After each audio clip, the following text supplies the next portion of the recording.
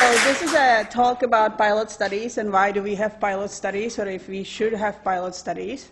And I think at this point I will repeat things that you already know, but maybe hopefully it will make more sense.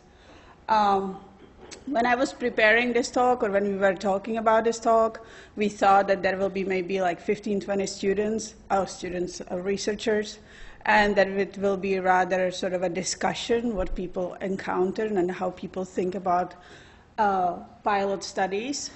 So it's a slightly bigger room, but we can still, if you have any questions or you want to say something, just raise your hand and we can discuss. This talk will have 3 parts. It's like a musical.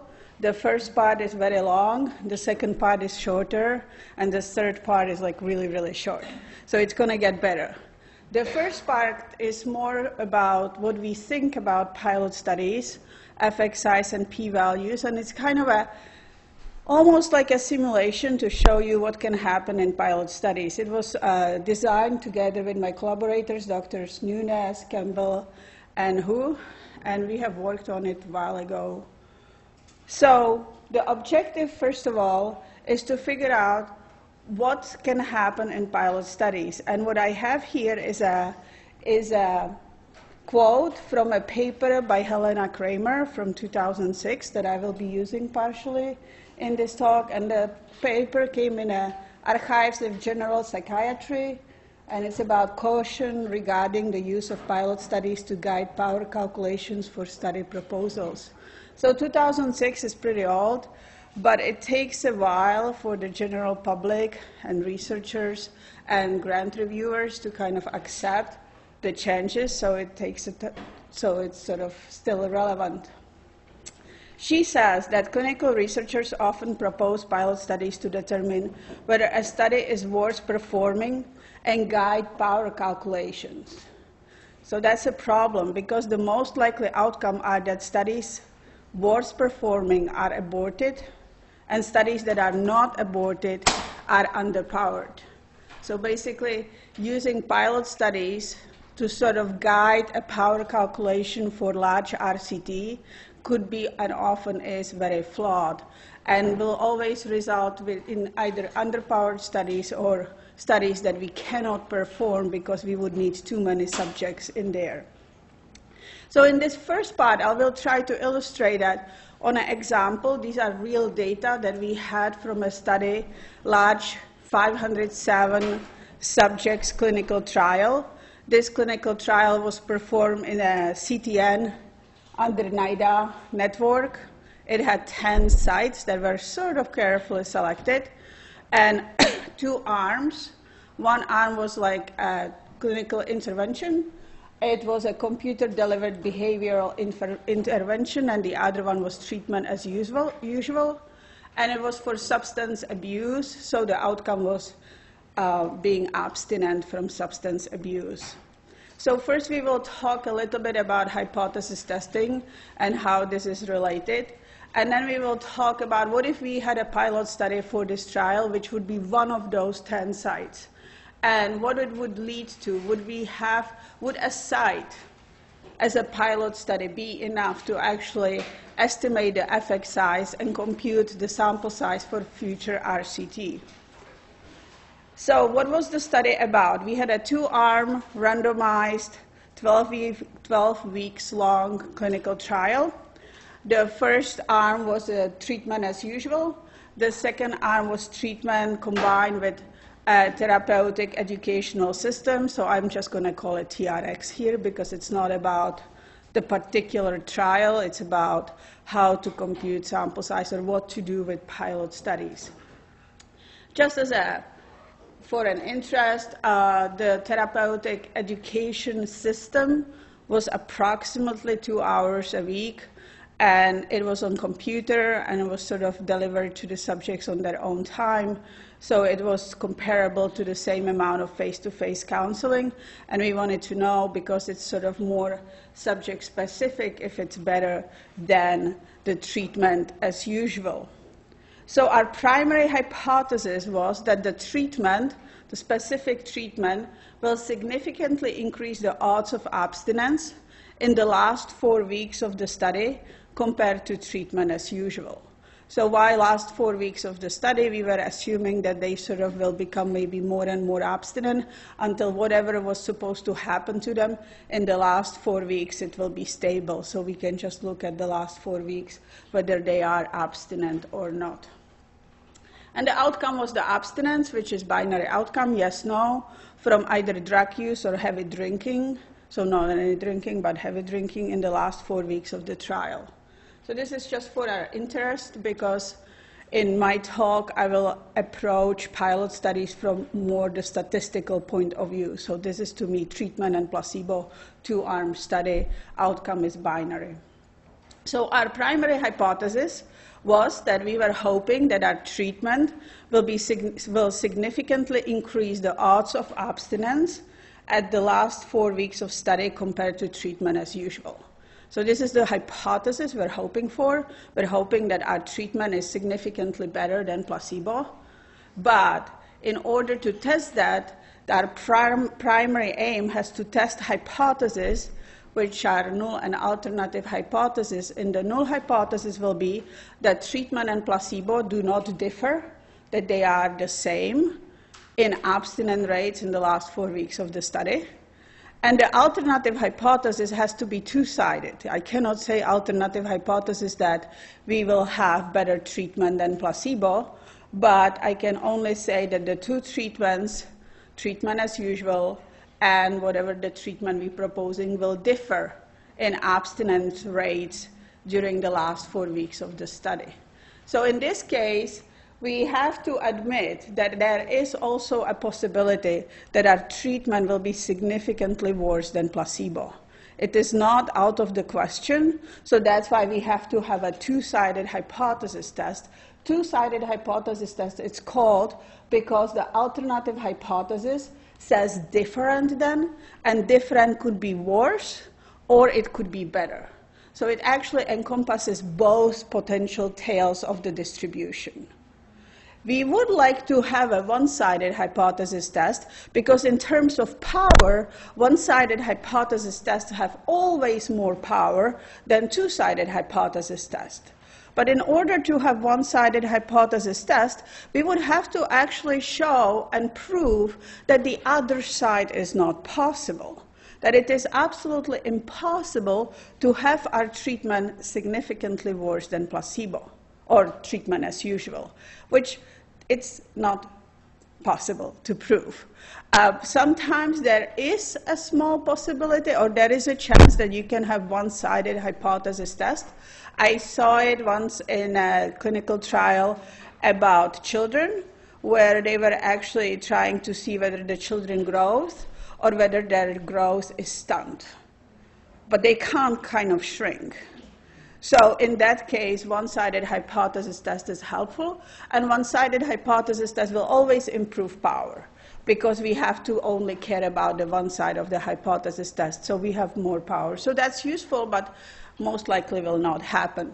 So our hypothesis is that we are hoping that our treatment is significantly better than placebo based on the abstinence rates in the last 4 weeks of the study, and we will perform hypothesis test.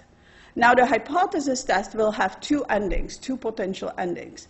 Either we don't reject null hypothesis, that means that we didn't find significant difference between the two treatment arms, or we do reject null hypothesis, and that is the happy occasion, because if we reject null hypothesis, notice that our null and alternative hypothesis were covering all the bases what can happen.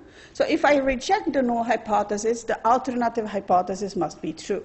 So in this case, if we reject null hypothesis, we actually prove or show that we have enough evidence, or the data provide enough evidence, that the treatment and placebo arm are significantly different, hopefully in a correct decision. But that might not be the actual truth. The truth, the real truth that we will never really know, but we are trying to find out, is that either the treatment is not better than placebo, treatment as usual, or the treatment is truly better, or at least different. So what happens now? We have the truth, and we have what we get from the hypothesis test. If the treatment is not better and we don't reject null hypothesis, it's a sad moment, but it's the correct moment. The treatment was not better than placebo or treatment as usual, and we did not reject null hypothesis, so we technically have nothing to talk about. Yes? Sorry to go back. No, yeah. So what you said about the one-sided and two-sided. Yeah.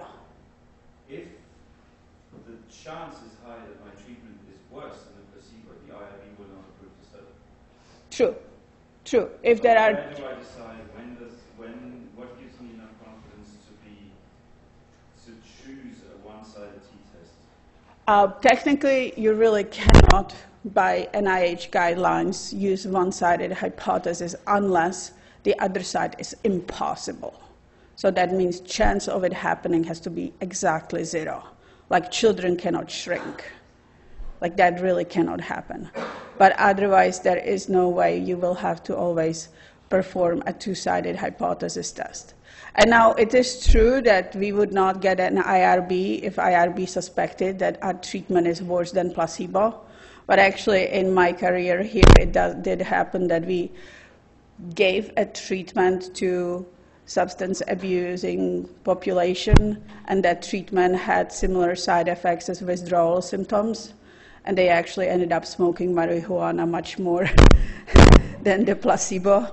It was a valuable result, actually, because we showed that this particular SSRI should not be given to marijuana smoking population because it induces even more smoking significantly than sugar pill. But no one suspected that. We didn't know ahead of time. But am I answering your question? Technically, it's very rare to actually be able to give one-sided hypothesis test, to have one-sided hypothesis test on a grant application. Extremely rare, and it's only in the cases that you can show that the other side cannot happen under any circumstances. Not that it's not plausible, but it cannot happen. Sorry. But then if you could, it's a better power, but extremely, extremely rare. So most of the times we talk about two-sided hypothesis tests. And in those two-sided hypothesis tests, if the treatment is not so much better than placebo, and we don't reject null hypothesis, it's the correct answer in a hypothesis test. It's not very exciting. We have to think about better treatment or how to enhance our treatment, but it's an answer. What can, however, happen is that the treatment is not better than placebo, but by some kind of random chance, our subjects line up so badly that we actually reject null hypothesis. In this case, we actually have a problem. It's an error. The hypothesis test didn't give us the truth, because rejecting null hypothesis means saying that treatment is significantly better than placebo or significantly different than placebo. So the type 1 error means that the treatment was found erroneously superior to treatment as usual or placebo. Now, the opposite error happens in this quadrant, where actually treatment is significantly better than placebo, but we failed to find it significantly different, so we didn't reject null hypothesis. That is a different error than this type 1 error, so we are very boring people. We call it type 2 error. We just enumerate them. And the type 2 error is treatment is found erroneously not superior. So in case we really want to have a study designed in such a way that both type 1 and type 2 error are as minimal as possible. We don't want to perform them. The happy quadrant, this is where we get to really start smiling, is if treatment is truly better and our study found it significantly different or significantly better than placebo. That's actually called power, how often it happens, and that's a probability that treatment is found correctly superior. Now, if treatment is truly better, then we can have only two options happening. If the treatment is truly better, we either find it better, which is power, or we don't, which is type 2 error. So the type 2 error and power are actually inversely related to each other, that they together sum to 100%. Nothing else can happen to treatment that is better than placebo, either type 2 error or power. So in this case, we really, if we are in charge of type 2 error, it means we are in charge of power. Or, in other way, if we are in charge of power, we are in charge of type 2 error. So we need to be in charge of just two things, the type 1 error and the power, because through backwards relationship, we are affecting the type 2 error too. So what causes the errors? The errors are usually caused by random chance, and random chance is something that we cannot really affect. It's how the subjects come into our study. Randomly, I can have 10 really great subjects, or I can have randomly 10, 15 subjects who can't be helped. So random sampling or random chance is not perfect, and it can accidentally happen that my treatment will be favored when truly is not superior. Maybe my treatment is very similar to placebo, but I will have accidentally great subjects in a treatment group and not so great people in a placebo group. So the treatment group will look better than the placebo. Oppositely, it can happen too. My treatment could be really, really superior, but all the bad subjects that can't be helped and really cannot become abstinent will end up in my treatment group, and all the easy to be abstinent subjects will be in a placebo group. And suddenly, even though my treatment was superior, the randomization worked out in such a way that it doesn't appear that my treatment is significantly better than placebo. You can have analogy with flipping a coin. You can have a perfect fair coin and flip it 10, 15 times. If you flip it 10 times, it could happen that we will have 2 heads and 8 tails. And it will appear that the coin is not fair, even though it's just random chance. On the other hand, if you go to Las Vegas, you can actually find and buy biased coins. You can get their coins with 2 heads and no tail or whatever. But if you have just a biased coin that has a head and tail, you can have that coin which is very unfair, flip it 10 times, and just by random chance observe 5 heads and 5 tails. And it will seem like it's fair. It can work both ways. So that's what we have to avoid. Unfortunately, that random sampling is never perfect, and the only way how we can sort of combat that imperfection is having larger samples. In a small samples, these imperfections cannot be averaged out. So here we have, if we reject null hypothesis, that is a type 1 error, and that means that the data favor erroneously the treatment. The type 2 error means exactly opposite. Data erroneously don't provide enough evidence that treatment is superior. Truly, the coin is unfair, but it looked like 50-50 when we flipped it 10 times. And the power is really the great moment where the data align with the truth. So that means data correctly provide enough evidence that treatment is superior. So how we can combat that, and this is the end of this small, boring sample hypothesis testing moment, is that we actually pre-select. What do we pre-select? Most of the times we pre-select level of significance. We pre-select level of significance to be 5%. Someone once asked me, or students always ask me, why 5%? Why not 4%? And my only explanation of 5% is because we have 5 fingers. And as humans, we like number 5 and 10. If you know better, I don't have anything better. So we pre-select the level of significance 5%, that's the alpha. And additionally, NIH or any granting agency usually requests that we have a high power of our study. The high power of our study usually should be at least 80%, some granting agencies or some different one 90%. So that is the other side. So we are looking for power to have at least 80, 90%, and we look for what sample size can warrant that certain power of 80 or 90%. So here we have the type 1 error is always bounded by the level of significance. So when we pre-selecting the level of significance, we're saying nothing else than we will hold the type 1 error up to 5%. Because what is the type 1 error? Type 1 error is that the treatment is not better, but we accidentally find it significant. And that's the error people are more afraid about because they don't want to come out with a treatment that truly is not better, but just accidentally seemed significant. And that is why we select this very strict type 1 error bound level of significance, usually 5%.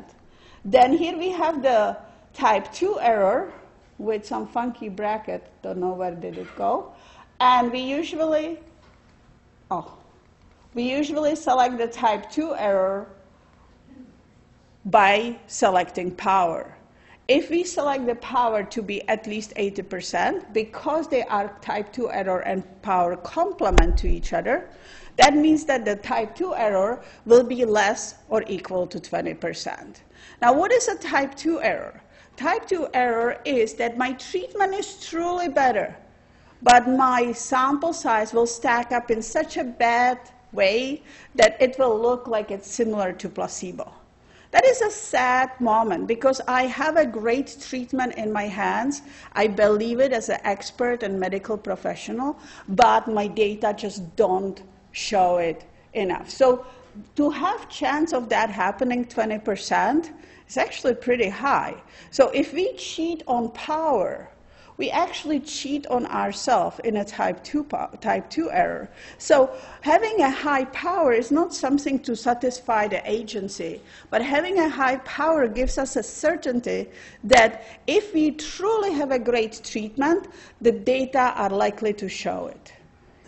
Because type 2 error 20% is, not that great. So we would like to have it smaller or as small as possible. So now I will show you what can happen if we select different sample sizes or sort of,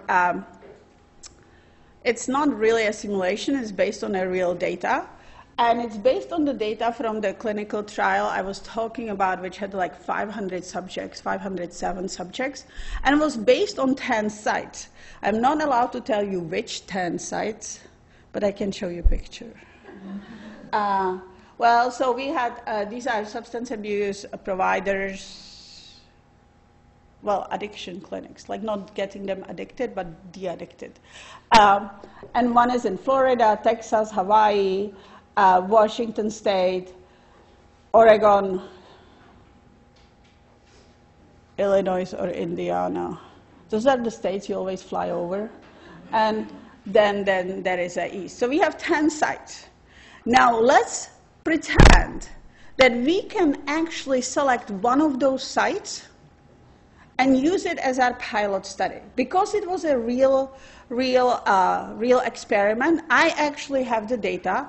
I pre-calculated, if you select, for instance, site number 1 as your pilot study, you will have there 41 subjects, and I pre-calculated what will be the odds ratio and how many, how that particular site 1 pilot study would inform the future randomized clinical trials if we use it in that way.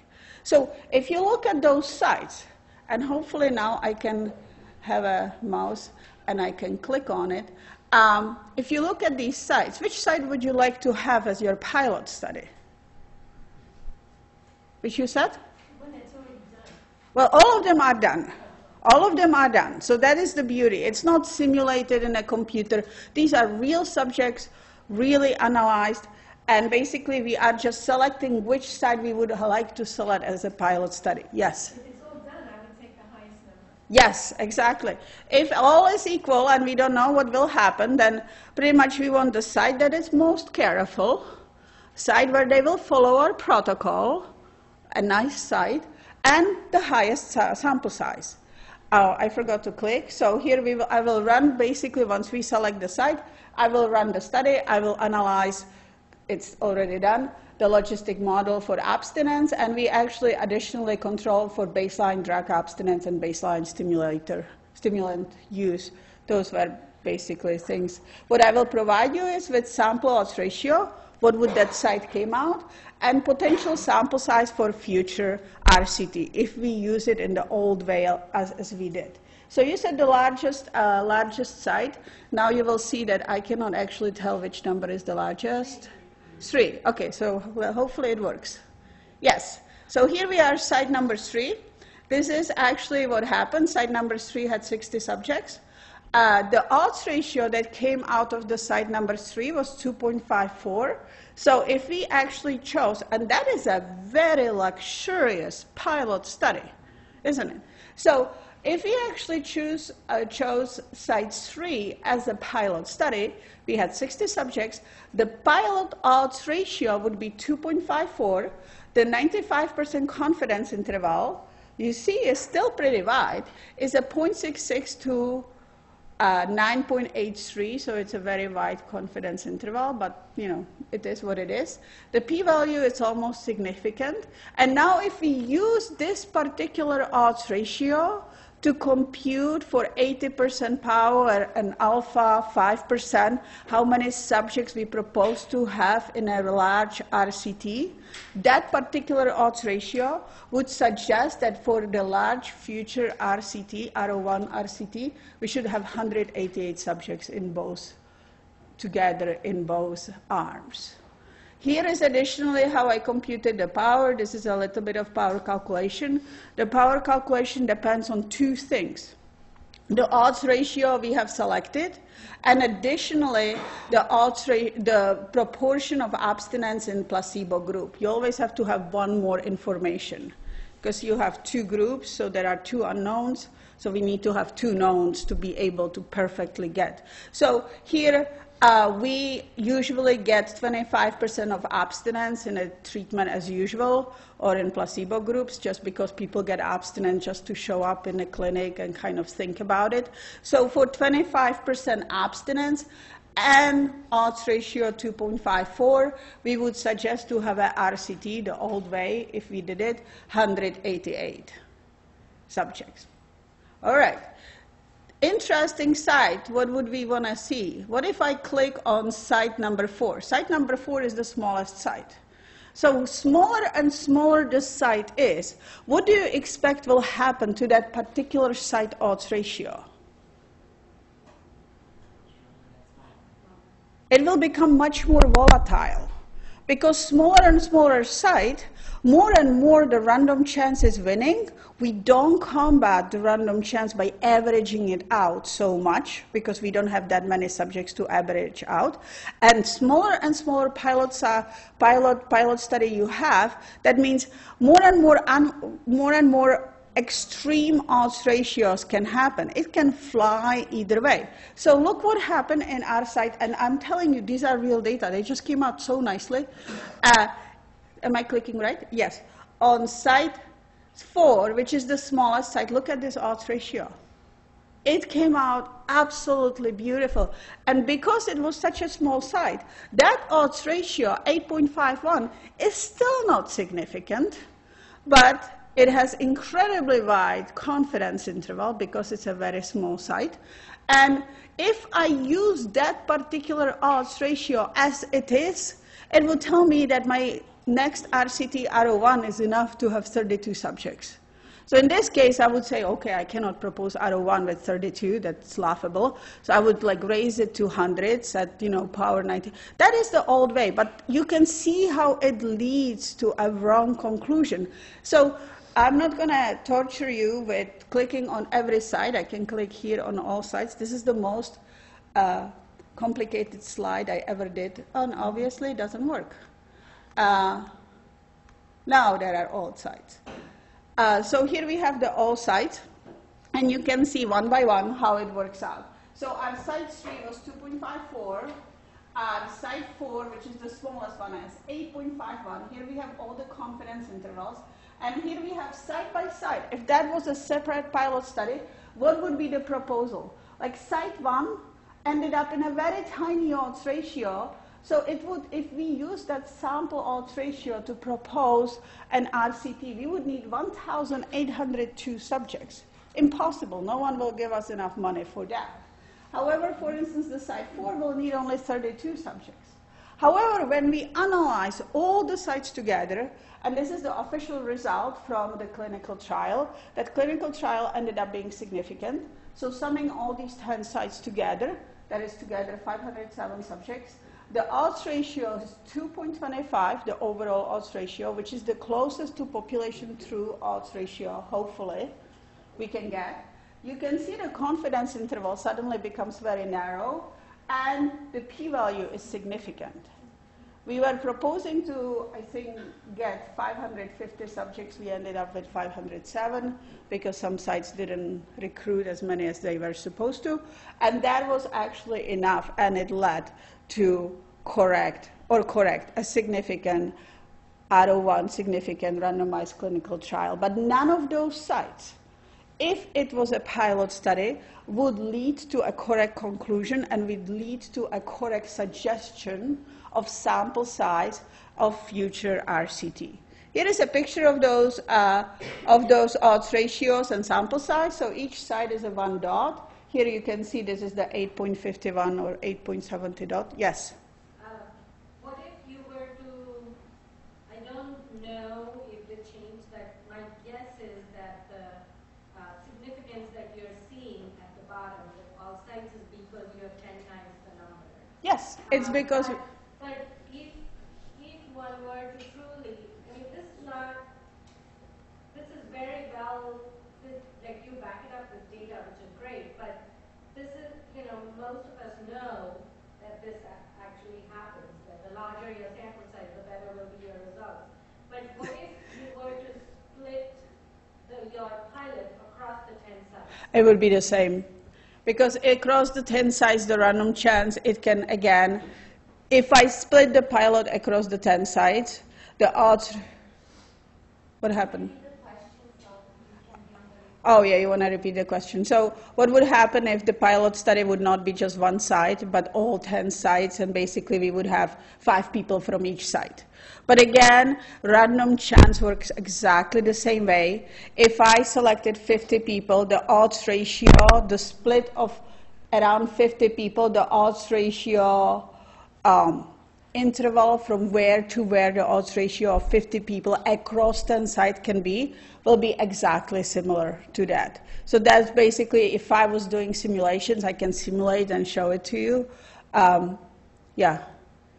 I want to follow up on this because I agree with the previous comment entirely. To me, and I'm not a statistician, so please disagree with me and provide counter arguments, but all the pilot sites are telling me is that there is a very large heterogeneity between the sites and that the sites cannot be mixed. Yes and no. All right, so we're going now further. Here is a suggestion that the sites are heterogeneous and that heterogeneity has to be part of the study.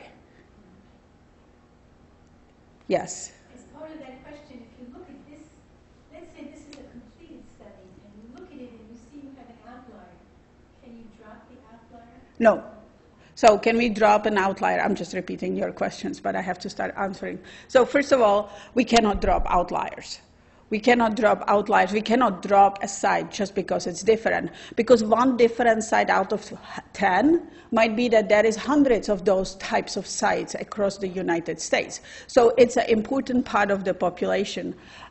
Second of all, it's probably an outlier because of its small sample size, and because if you were thinking about the variation in odds ratios that you can find dependent on the sample size, that variation sort of will get wider and wider as we get smaller and smaller sample size. If the sample size is very small, we can really observe extreme results. And as the sample size increases, that variation of that potential odds ratio decreases and gets closer and closer to the true population odds ratio that we are hunting for.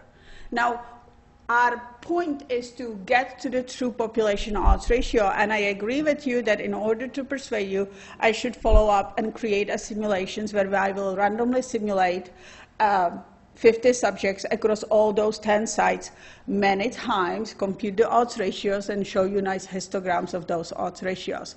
And it is on back of my mind for several years, and if you have a student who wants to do that, I would love that. But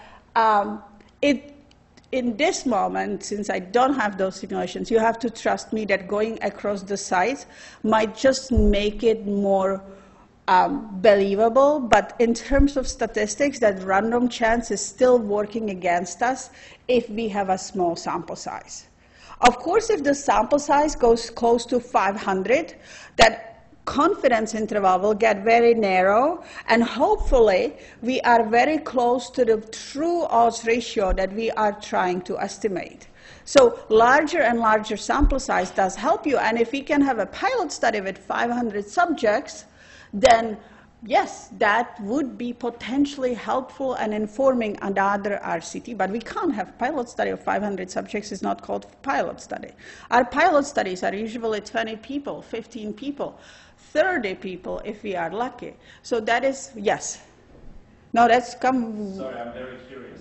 Please. The number that came out as a suggested sample size, are you suggesting this is the total sample size for all 10 sites together? Yes. Because that's 50 per site, and in your pilot study you have some sites that happen on 50. And Yes. That is, so how I computed the number, I came to Columbia in 2004. I started working on clinical trials in 2005, which I consider still being a very dark age. And at that time, the investigators who were much more senior than I was really came with an effect size from a pilot study. And they said, use this particular effect size that I found in my pilot study, probably using a p-hacking. You know, they were testing millions of things until they got one significant result with odds ratio maybe 8.5, and they said, use that particular odds ratio from the pilot study and compute how big n do I need to have power 80% for alpha equal 5%. So exactly the same mechanism I used when I was computing the suggested n. This is the old way mechanism what used to be done. Now I'm going much longer than I wanted to, and that talk gonna get much more fun in a second. But so these are bad suggestions, and you can see that as the sample size increases, we kind of getting closer and closer to the true population odds ratio, but it's still very hard. So what is the basically conclusion from this is that we shouldn't use pilot studies to inform the large RCT about effect size. We shouldn't use pilot studies and pilot studies results to compute a sample size in RCT, because it will never work. If we could estimate effect size from pilot study, then why would we do an RCT? We already estimated the effect size from pilot study. So we're doing the large RCT because we cannot estimate the effect size from pilot study. So I cannot use that effect size from pilot study to compute power or sample size for RCT, because that effect size from pilot study is very volatile. It can fly from left to right. So what should I do? Large RCT should be powered to detect the smallest effect size that is clinically meaningful. It's all about you as clinicians. If I work with you, I will come to you and say, you tell me what's a clinically meaningful effect size. If an average proportion of marijuana or whatever addicted subjects who come to the treatment get abstinent 25%, if the average proportion of abstinence is 25% in a placebo group, what would you consider a successful treatment? 30%? Is 5% more, those saved people, would you consider 35%? It will be a different answer than if we talk about how many people are deficient in a vitamin D and treatment for vitamin D deficiency. That sort of clinically meaningful effect size depends on what we're talking about, on your expert opinion. What will make your heart happy? What will make you smile? Is it going from 25 to 30%, from 25 to 35%? The smallest possible clinically meaningful effect size is what should be used to power the RCTs, the clinical trials. Pilot studies have limited values. It actually came out in 2013 or 2014 as a part of the announcement for R34 mechanism, and this is literally a cut and paste from that announcement when they say pilot studies have limited values. One should not expect statistical significance nor an accurate effect size estimate. So even the NIH is now trying to educate the reviewers in terms of what they should expect from pilot studies. And the success of the future clinical trials should be not based on the effect size estimated from pilot studies, because we can't trust the pilot studies. They cannot estimate the effect size because they're too tiny. They're too small. If I could estimate effect size using 50 people, then why would I not do it? Why would I do 500 people clinical trial? So the question arises, and now we getting to part 2, what are pilot studies for? What are we supposed to do with pilot studies? And now I don't mean only the pilot studies that are, sort of like paid by NIH or any other granting agencies, but even a pilot study, if you do in your lab, you decide to do a small study, what are we should be using them for? And I will mainly talk about those 2 papers that very nicely summarize it, and they have much better English than I do. And they both, a common denominator in both papers has Helena Kramer, who is a really awesome statistician in Washington State. And she's an older lady who really says it how it is. If you have ever possibility to see her talk, I very strongly recommend that. Why should pilot studies be essential part of the research if we don't use them, don't use their effect size? And where should we get that effect size and p-value? So very shortly, I found that on the internet as sort of a nice pyramid, and it's a nice figure. I have no idea where it was, though.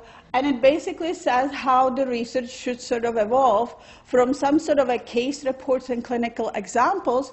We should get some kind of expert consensus that there could be a new treatment, there could be a new way how to sort of attack a certain problem. Then we create some observational studies we have some non-experimental studies, we get sort of more expert consensus and clinical opinion. And then we have these RCTs, and then we have to summarize them because we have to do several of them. And then at the end is meta-analysis. I kind of have a problem with that meta-analysis, but this is not a talk about meta-analysis. So our pilot studies are somewhere in here, and the pilot studies are sort of supporting then the future RCT. So pilot studies are still very essential, but what are they supposed to do? And they're supposed to demonstrate feasibility of the treatment, acceptability of the treatment. Is that treatment accepted by subjects? Safety, tolerability. We had a great treatment for substance abuse, how to get them de-addicted, which was highly significant in a lab setting. They used it several times in a lab setting. In a lab setting, it was great. The subjects were doing really well. So we said, okay, we will have an open sort of clinical trial, a small pilot study. We had 10 or 15 subjects. They all got treatment because we wanted to see how the treatment would look outside of the lab. None of them finished, because that amount of side effects they were getting at home in a lab, that side effects could have been immediately treated, but they basically all slipped out of the treatment. So even though that treatment was very great in lab setting, in our open sort of open clinical trial setting, this wasn't acceptable by patients. It wasn't feasible to do because they just stopped. None of them finished. So that is a very important lesson to learn. Tolerability. So here are some clinical outcomes that we can actually measure when we talk about feasibility. We want to know how many people will come to screening. Are we able, how many people we will screen? How many people we can recruit? How many we can randomize? Or how will the randomization work? How can we keep blinding in effect? That is the time to work on the blinding in the pilot study. By the way, this is all from the first paper, Leon, from 2011. Every time there is a little one, that means I'm using that paper, so you can find it. And we will send you the slides afterwards, the most important ones, not all that. So, treatment fidelity rates, adherence is very important. If I give the pills to my subjects and send them home, will they really take it, or will they sell them on the street? Because we give them really cool pills, so we never know what will happen? How will I measure the adherence? Will a urine test work? Will they come for urine test and so on? Assessment process and so on. These are things I can measure. These are things I can test. This should be a really important part of the clinical trials. Tolerability. I want to know how many side effects will appear. Now, there is a little note that even if you don't see side effects in your pilot study or some sort of issues, that doesn't mean that your confidence interval is 0 to 0. There is sort of this rule of 3 that even if there are, for instance, no side effects detected, which is 0%, the confidence interval is usually 3 over n. It's like kind of an estimated upper bound. So that means in a larger trial, I can expect between 0 to 10% if my pilot had 30 subjects. Now, I'm going through that quickly because you'll get that on slide and it's not that important. But if I see 0 in my small pilot study, doesn't mean that no one will get a side effects. It still can happen. My pilot study was very small. So what to do about effect size and power? Pilot study cannot inform the power computation, really, because you will either end up with falsely positive results or falsely negative results. That pilot study has no way of correctly estimating an effect size. So for large RCT, when we compute power, instead of a pilot study effect size, we use an effect size that has been a clinical opinion to be the smallest possible clinically meaningful effect size. I have to discuss that with my collaborators. They are in charge what they think would be a successful treatment. It's not that the pilot study says it will be this way or that way. Because if pilot study results falsely large effect size, like our study number 3, then we will actually end up with very small sample size for RCT. If our pilot study will end up in a small effect size, then we will need a huge number of subjects, and that thing will never get funded because we will have not enough money. So large, well-designed RCT should be powered to find significant clinically meaningful effect size. So I'm just repeating what I said. So in conclusion, the importance of pilot studies is still out there. We still are thinking that it's an essential part of the research, but not for estimating effect sizes for RCT. Now, part 3 is the shortest part. You know how I said we're going to go faster and faster. And part 3 is about what about the grant reviewers? When I came here in 2004 and started writing these really long applications, that was still the 30 pages applications before we switched to 12 pages applications. That was a huge space for power, and we were doing all these ridiculous computations that all statisticians knew will never come true, but we kind of had to it was like writing fairy tales, these power sections, especially from pilot study to go to RCT, because it was if, once upon a time this happened, then we would potentially have power. So here is a grant application we submitted in 2015. And this was our power analysis. It was for R34, and at that time I was getting smarter, and I knew that, the reviewers we will encounter is like this biggest unknown. They could really go by the old way, or they could really go the new way. So we try to educate the reviewers, and this is literally the power section I wrote in some kind of a R34, and I'm just going to call it XX and YY outcome, and population is PP, because why not? And we said there are no previously published trials specifically examining as some kind of a treatment among certain population. The primary purpose of R34 is to conduct a pilot study to affect the Fs. And here I am still kind of trying to be satisfying the old reviewers. So there is a part which sort of satisfies the old reviewers. Here I am saying that instead of computing power, we will do 95% confidence intervals, because the 95% confidence interval will give me a better idea where the effect size can be, and it could be compared to desired clinically meaningful effect size. But that was not all. But then we said, because of the novelty, we were really afraid that someone will want power. So we kind of slid the power in, just in case. We tried to satisfy all the reviewers. So we did everything potentially the reviewer might say. We're trying to tell them power for pilot study is not proper, but if you want to see pilot, and this was a big pilot study. We had 40 participants per group. We had 80 people. So we sort of set some kind of a power, but this is what truly should have been part of the power. This is the only thing that should have been part of the power in the power section. And that is, we believe that 40 participants per group is enough or achievable size of recruitment. That's how much we can get in those 2 years that study was designed for. And at the same time, large enough to detect or encounter any problems with recruitment, with randomization, with retention, with assessment procedure. All these issues that we want to sort out in that particular pilot study. That whole power of the pilot study, power section, should have been about this blue thing. Everything that is there before, it's kind of, satisfying everyone else just in case we encounter different guys. Now, plus 2 minutes. What happened? What ideal power section should be? We want to say that everything we estimate will be with corresponding 95% confidence interval. No p-values. I don't care about the p-values because, of course, it's not going to be significant. You cannot power in a pilot study.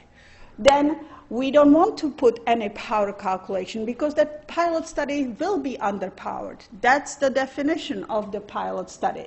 We want to have outcomes that will be about all these safety, feasibility, acceptability, tolerability. Those outcomes should have a 95% confidence intervals. Those could be quantitative and qualitative outcomes. And, sample size of the pilot study should be large enough to assess those outcomes. Nothing else. And here is again that table of those outcomes. If I had more time, I would talk about it. What I want to show you is what happened. So in June 2015, our first reviews. Impact score 44. My collaborator allowed me to show it to you. And here are the relevant reviewers' responses. We were kind of excited. They said, well, we need to do more about feasibility and, all this, sort of what should be R34 about. So we said, great. We resubmitted. We added an additional AIMS-3 on feasibility, which was very important. We talked about it a little bit more, but we left the power section as it is because, don't fix what's not broken. 2016. We got reviewer number 1 who didn't understand what power is for. Not only he sort of said we have to estimate how the power in placebo group will, but that's why we have the pilot study. We don't know what's going to happen, so we're not going to estimate for the pilot. How can we, this is, and additionally, he wanted to split the population, those 80 people, into sort of tribes and do a statistical power for each of the subset of those 80 people. So we didn't do anything. We basically just explained, nope, not doing that. This is confused. So this summer, we got the third review. Don't ask me how we 3 times resubmitted. Impact score 39. And look at the reviewer number 1. We got a different number 1 reviewer. And reviewer number 1 said. He quoted, or she quoted, not Donald Kramer, the 2006 article, and said, don't do any power. Don't do anything else. Do tolerability, feasibility, and so on, because otherwise this is not going to work for you. So I was extremely happy. That made me super excited. Of course, actually we got the money now, so now the grant is starting very soon. But this is what the reviewers are slowly changing, and we really, pilot studies are about tolerability, feasibility, safety, randomization, nothing else. We got another review just 2 days ago with a different pilot study, 21, and the first review was perfect. It is all about feasibility, nothing about power. So the reviewers are changing. Hopefully, everything is going to get better with the pilot studies, and we'll start using pilot studies for what they're supposed to be used for. So I'm done. I'm sorry it took so long. Thank you.